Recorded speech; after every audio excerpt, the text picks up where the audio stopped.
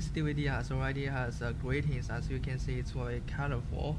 And now we want to split this DVD disc and replicate this grating structure to PDMS using soft lithography. So as you can see, we can use this Rizzo and separate 2 polycarbonate film of the DVD, and then we will use this one as a mold for the PDMS soft lithography. As you can see, we already get a polycarbonate film, but it's the organic dye is coated on this film. So we want to use the ethanol to wash this organic dye.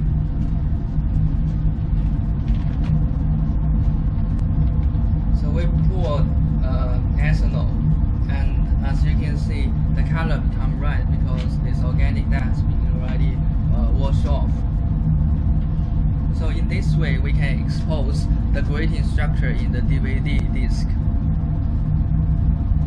Okay, after we get a dry DVD disc film with grating structures, we can do PDMS replication using soft lithography. Okay, then we'll use the PDMS. So the PDMS is from Dow Corning company, silicon elastomer base, as you can see here. And then this one is a curing agent for solidifying the PDMS. Okay, so we will first pour the PDMS into a container.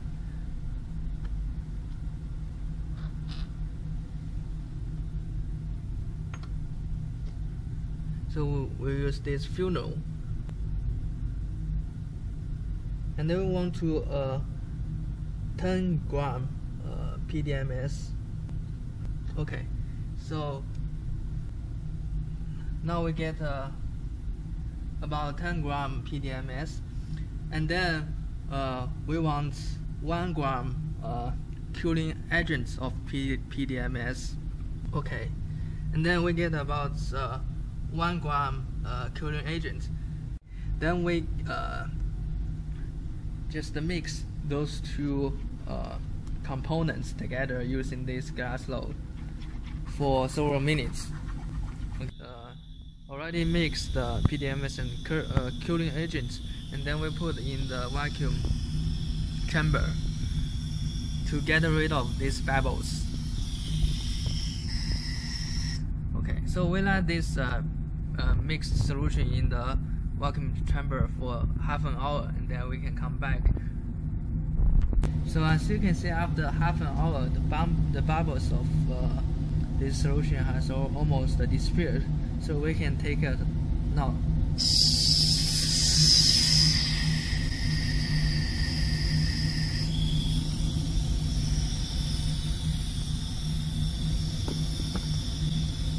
Okay, so as you can see, we already get a transparent DVD disc without organic dye.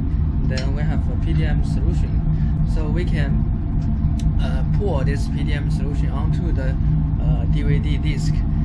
And in this way, we can replicate the grating structures in the PDMS mode. So you can see just slowly.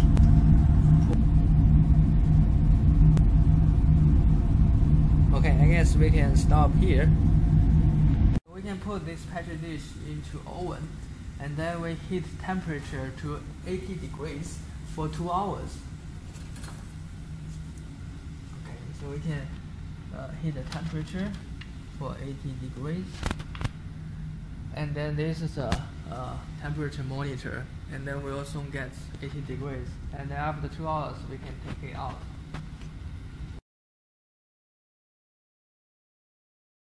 Take out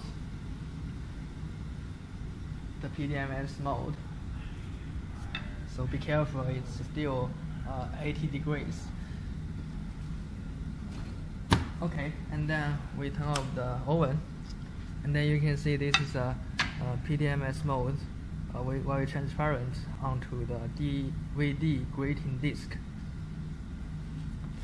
So then we use these razors and tweezers to cut the remaining PDMS which we don't want on the edge, and then peel off the PDMS, as you can see, very slowly.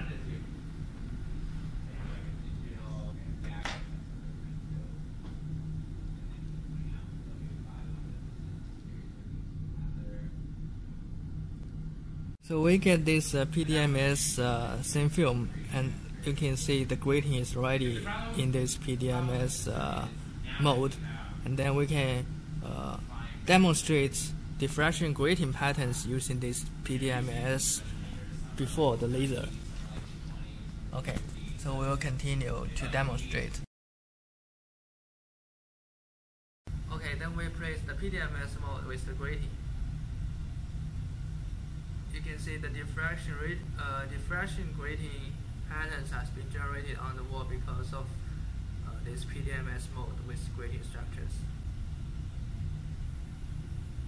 Okay, thank you.